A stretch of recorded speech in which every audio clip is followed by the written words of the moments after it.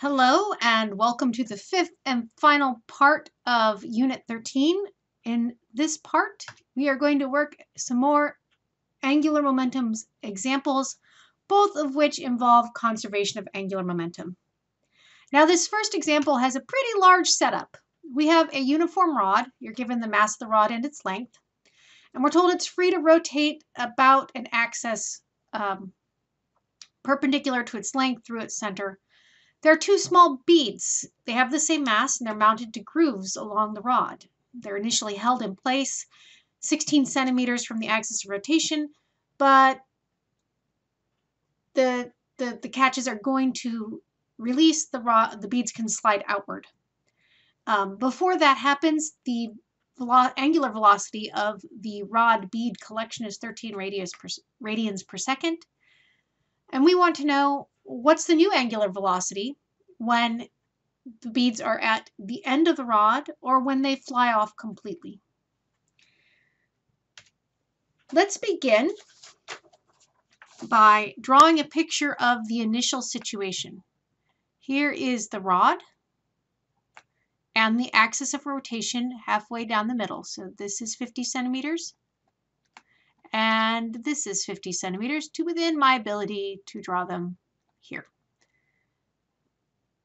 The beads are initially, say, here and here, both of which are 16 centimeters from the axis of rotation.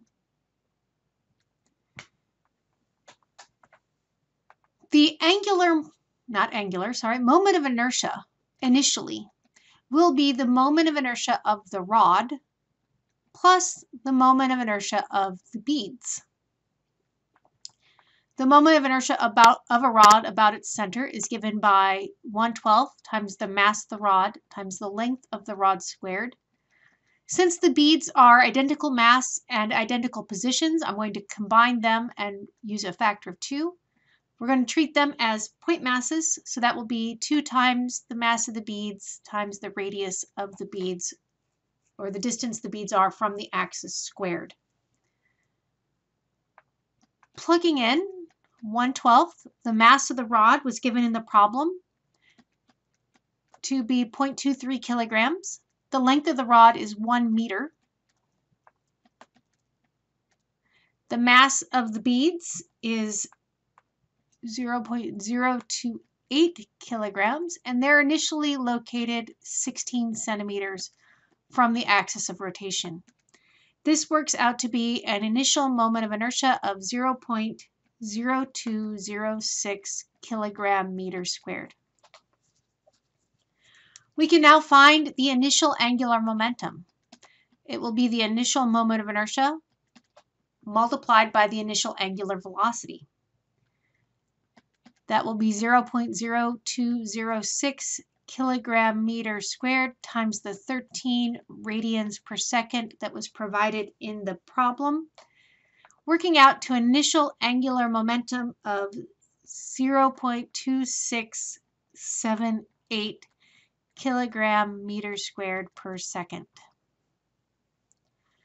The first question in the problem wants to know, how does the angular velocity change if the beads are now at the end of the rod? Because the beads have changed position, the moment of inertia of the beads, or of the bead rod system, has changed. I'm going to call this location 2 because we do have a follow-up with the beads off of the rod. In this case, the moment of inertia will again be the moment of inertia of the rod plus of the beads. The rod hasn't changed. That will still be 1/12 mass of the rod, length of the rod squared. What has changed is the value of R for the beads, because they're no longer at 16 centimeters, they're now at 50 centimeters. Plugging again, I'm not going to plug in for the rod because that didn't change from the previous one, but just to bring home the fact that it is the 0.5 meters squared, the radius of the beads, that has changed. That gives us a new moment of inertia of 0.03317 kilogram meters squared. It is larger, as we might have expected, because we have more mass distributed further away from the axis of rotation. I can now use conservation of angular momentum. The initial angular momentum has to equal the angular momentum at what I'm calling stage 2. This angular momentum will be the moment of inertia for this stage times the angular velocity at this stage, and that has to equal the 0.2678 kilogram meters squared that I found previously. Plugging in that the angular momentum is 0.03317 kilogram meters squared for stage 2, that gives the angular velocity is now 8.07 radians per second. So the angular velocity has decreased because we now have more mass distributed further from the axis. A good example of this that isn't beads on a rod would be a figure skater. When the figure skater goes from having their arms out and spinning to bringing their arms in and tucking everything very close to the core of their body, about the axis of rotation, the figure skater speeds up. That's exactly the opposite of what happened here. Here we're going from in to out, the figure skater is going from out to in, but the change in angular velocity is the same. It rotates faster when the mass is closer to the center. Lastly, the beads fly off. So I'm going to call this stage 3, and the only thing that I have left at stage 3 is the rod. So the moment of inertia in this case is going to be just the moment inertia of the rod. That'll be 1/12, times the mass of the rod times the length of the rod squared. And that works out to be 0.01917 kilogram meters squared. I can now say that the moment of inertia at this stage has to equal the initial moment of inertia I calculated. This will be I3 times omega 3, and that has to equal 0.2678 kilogram meters squared. Plugging in that the moment of inertia at this stage is 0.01917 allows me to calculate that the new angular velocity is 13.97 radians per second, which is larger than the rod with the beads was initially rotating. But again, this makes sense because I have changed the distribution of the mass. I've gotten rid of a little bit of the mass in this case, which is going to cause it to speed up.